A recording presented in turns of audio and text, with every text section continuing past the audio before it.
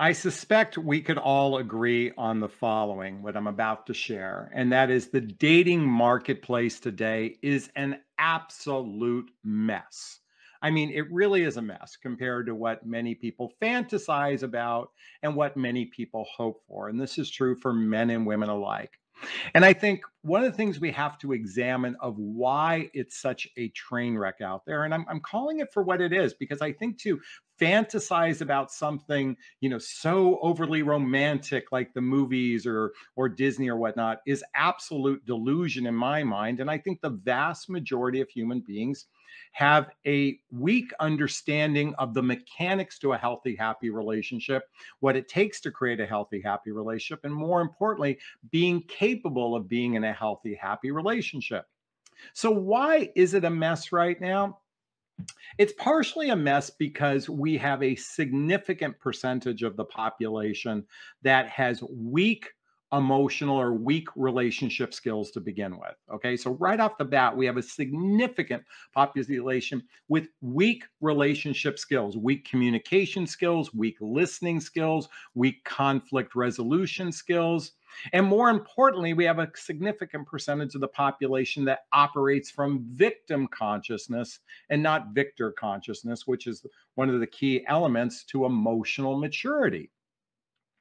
Add to that we have, again, this pool of people that are absolutely dysfunctional. You have a greater chance of ending up with a dysfunctional person than that person that has the emotional maturity or relationship skills to lean into a relationship. And then add to that the fantasy that chemistry equals relationship success. I'm going to repeat that chemistry equals relationship success. And many of people are in this fantasy because there's a deception associated with chemistry, because most humans don't consider the more important factors to a relationship, and that's shared values, blendable lifestyles, and as I've been talking about, emotional maturity. So let's talk about this emotional maturity for a second, because one thing I've observed for those of us in midlife, and if you're in midlife, that's after baby making years or before retirement. I always say my audience tends to be 42 to 69. Those are the women that tend to hire me most. By the way, there's a link below to schedule a discovery call with me to see if working with a coach is right for you. You can schedule a free discovery call. One of the things I've observed in midlife is that roughly 75% of the single population, or the population that is actively in the dating marketplace over 45 years old, are divorced human beings. And with a significant percentage of divorced human beings, you have a lot of dysfunctionality depending on where they are in the spectrum of their divorce. And what I mean is, are they in the beginning stages of the divorce? Are they in the final stages? Are they divorced? And then do they have a contentious relationship with an ex, or do they have a contentious relation throughout? Or maybe they're just going through garden variety midlife crisis. Maybe they have issues with their children. Maybe they have professional issues going on in their life. Maybe they have health issues going on in this life. This is true of men and women alike. So, what I've observed in the divorce category is this rise in what I call um, dating as a replacement for therapy.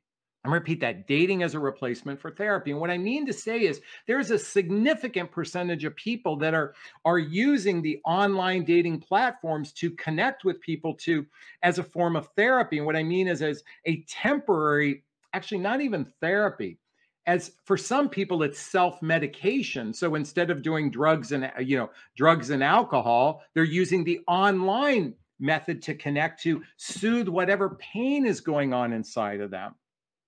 And I know this because I was that guy that literally was addicted to the online dating process to soothe the pain I was going through after a divorce and then after losing my $250,000 a year job. And I was addicted to the online dating process for over a decade.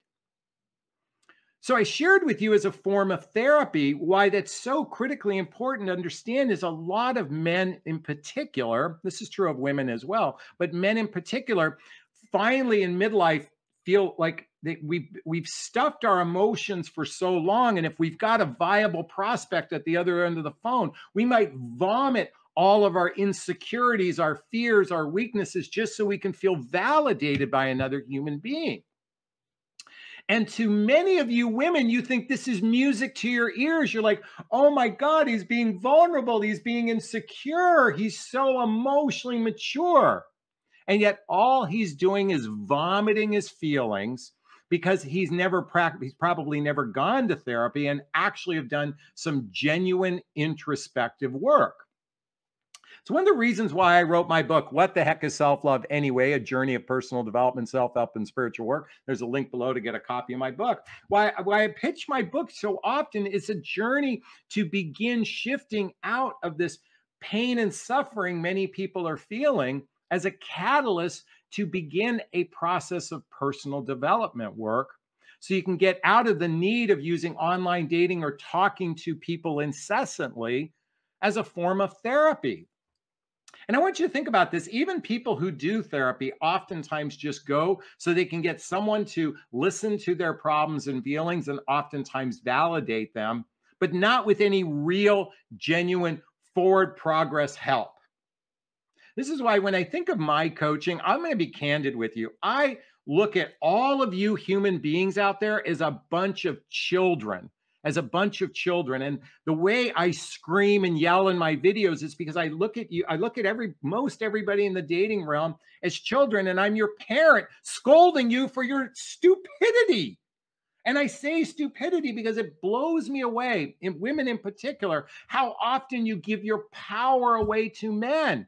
And I'm sorry, I'm going to call you out on your shit. It's time to let go of the narrative that you can just sit back in your feminine energy and just let some man claim you. It is time to step into your empowerment.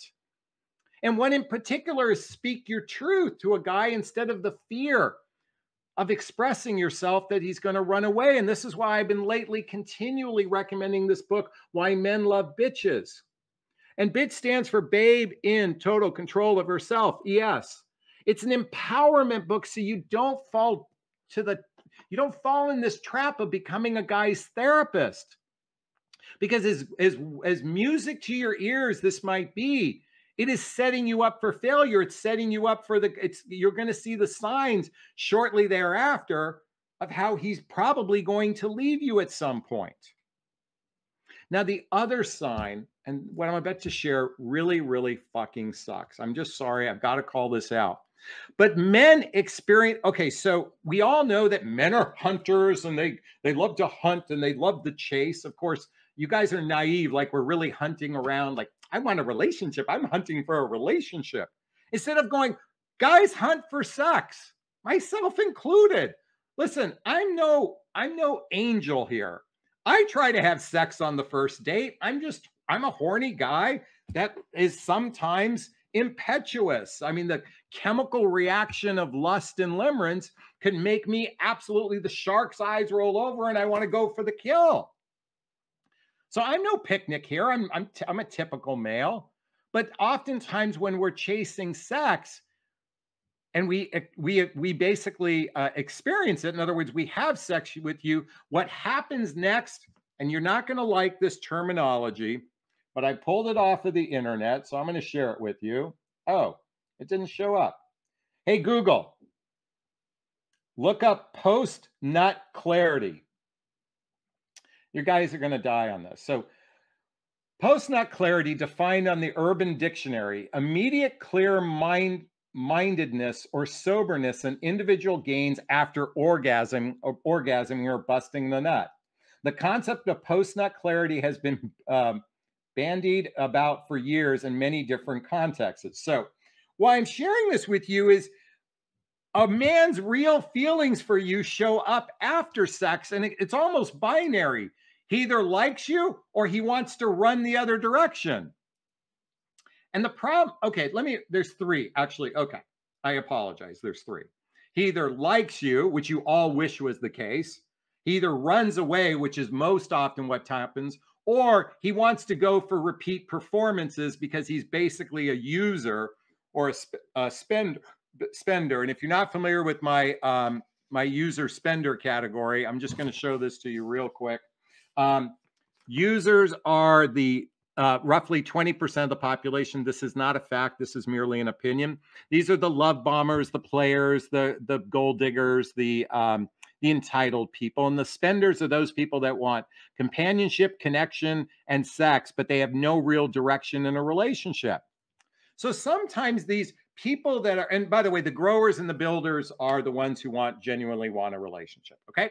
So coming back to, you could be with a user spender who may want to keep coming back for more. Those are usually the guys that are really dysfunctional, needing your therapy. So they'll keep coming back for more because the therapy, and they get to have sex with their therapist.